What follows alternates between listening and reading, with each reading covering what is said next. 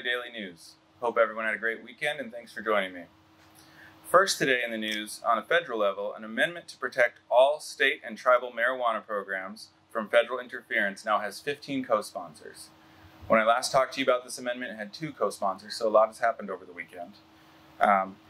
It will create a rule that no federal Department of Justice money can be spent on enforcing federal marijuana laws in any of the legal states or any of the tribal lands that have legal marijuana.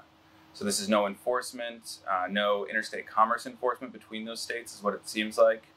Or they might still do that, but it doesn't seem very likely that you'll be able to enforce that if you're not creating programs where you're tracking people down in those states.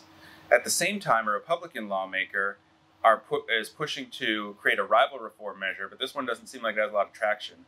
Doug LaMalfa, the man I spoke about last week, who was bulldozing the illegal pot farms in Northern California, is the one behind this one, and he would seek to undo a long-standing federal order that protects medical cannabis.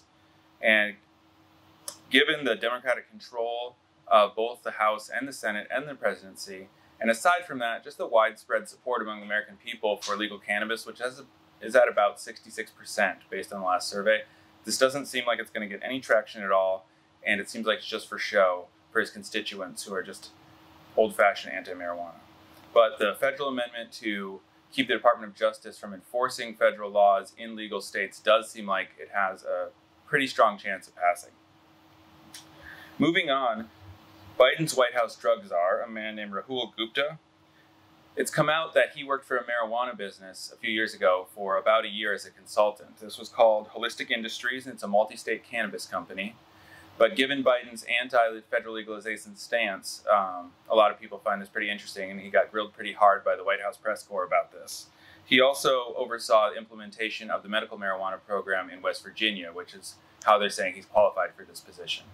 But just my personal opinion here, I feel like Biden dragging his feet on federal legalization is not really about his moral stance or his anti-weed stance. Given his background, I feel like it's pretty likely that he's waiting to get his ducks in a row for the big players and the people who are giving him money to get themselves ready for federal cannabis legalization, and will support the legalization issue once the big companies that are putting money in his pocket are all aligned and ready to go on this. But he doesn't want to rush forward before then. And despite all his Democratic rhetoric, I don't think he's for these small business grants and equity movements and limiting any company to 5% of the market and some of the things that are in the Cannabis Opportunities Administration Act that have been proposed. I think that those all sound great, and I'm actually for some of them, but I think they're going to get cut out, and it's going to be big business as usual, and I think that's why the president is dragging his feet, and why he's taken on a in-White House drug czar that is very familiar with the industry to get him ready for that. That's just my opinion, though. Moving on to some good news in Kansas City. The Kansas City mayor has filed an ordinance, his name is Quinten Lucas, Mayor Quinten Lucas, that Kansas City workers will not have to go through any pre-employment marijuana testing anymore, city workers for Kansas City. I think that's great news. There are some exemptions. If you are a police officer, if you're a commercial driver, or you work with children or vulnerable or disabled people, you will still have to have a marijuana test. I think it's a little bit still part of that old-fashioned thing that if you work with children or disabled people, you have to pass a marijuana test, but I do understand the police officer and commercial driving thing, although this goes back to that other issue we've talked about, how there's no concrete or even decent test for testing on-the-spot marijuana intoxication, or being stoned, if you will. So when you test someone for marijuana, they could have smoked 2.5 weeks ago. It doesn't really affect their mindset at that moment. Once we have some sort of reliable testing for on the spot, whether you've done it in the past 2 to 4 hours or something like that, I think those kind of tests would make sense for working in almost any job. But the test we've got now, really, I think this makes a lot of sense, and I'd like to see a lot of cities and companies follow suit with this.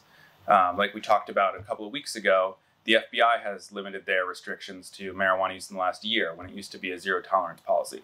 So we are seeing a lot of movement on these issues. It's always exciting to see progress kind of taking its baby steps forward.